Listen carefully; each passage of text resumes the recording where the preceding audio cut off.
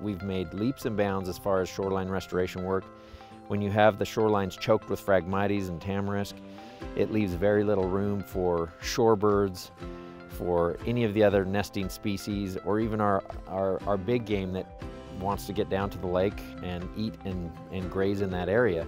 It makes that uninhabitable. From a restoration work standpoint, we have to be as proactive as we can be.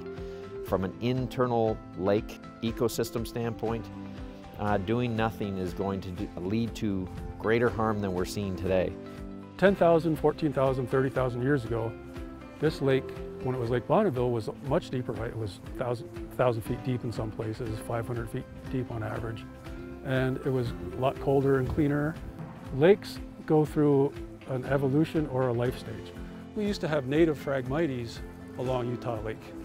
And people kind of forget that native Phragmites, there's still a little population down on the southern end of Utah Lake. And so it's native, Phragmites is native to Utah Lake and to Utah. The last ice age when we had the giant sloths, in southern Utah they found the little coprolites, the little poops from the fossilized poop from the giant sloths. They were eating Phragmites. So Phragmites has been here forever. And now we're just concerned about a strain or a subspecies or whatever people want to call it from coming from Europe or Australia.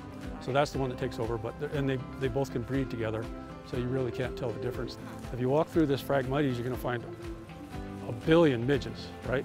You walk through there, you're going to just get covered. They like to hang out there to rest before they do their swarms and mate, so it's really good habitat for lots of things that, when it's just a monoculture of Phragmites for miles, little patches are very beneficial.